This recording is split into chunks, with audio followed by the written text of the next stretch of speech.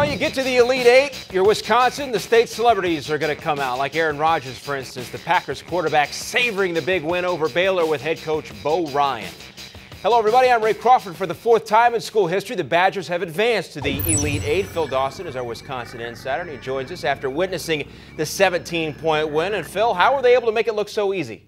Yeah, really on the defensive end, Ray, they stopped this Baylor team that scored 40 in the first half, 45 in the second half against Creighton. Well, they held them just 3 field goals in the first half of the first half. The first 10 minutes, it took Baylor to get really anything going offensively, and they didn't. 20% in that first half shooting. Started on the defense and then just surgical through that 1-3-1 zone as the Badgers just continued to roll all game long. So Bo Ryan, as we know, he took Wisconsin to the Elite Eight in 2005. That's as far as it got. So now here they are in 2014. Is this the right team? Is this the right coach to make that next step to get to the Final Four?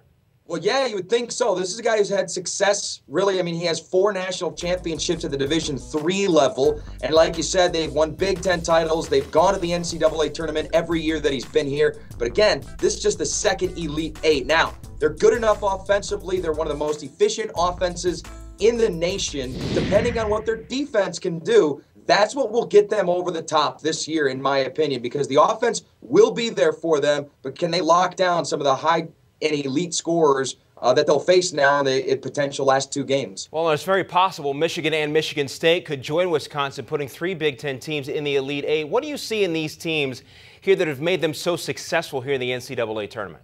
We got to start again with the offensive efficiency, and all these teams can hit threes. Michigan may be relying on it more so, but because they can go to the well with a Nick Stauskas. Michigan State actually led the Big Ten in 3-point field goal percentage this year, and you have guys like Josh Gosser and Ben Brust. Those were 2 individuals who are at the top of the Big Ten charts in terms of 3-point shooting, and then everything that goes along with it that complements them. You know how good Adrian Payne is, Dawson, the rest of Michigan State, and Wisconsin has proven again with 5 players that can get double figures for you. They're just all dangerous offensively, and if their defenses are there, they can win championships. Great time of year to be playing their best basketball. Phil Dawson, thanks as always.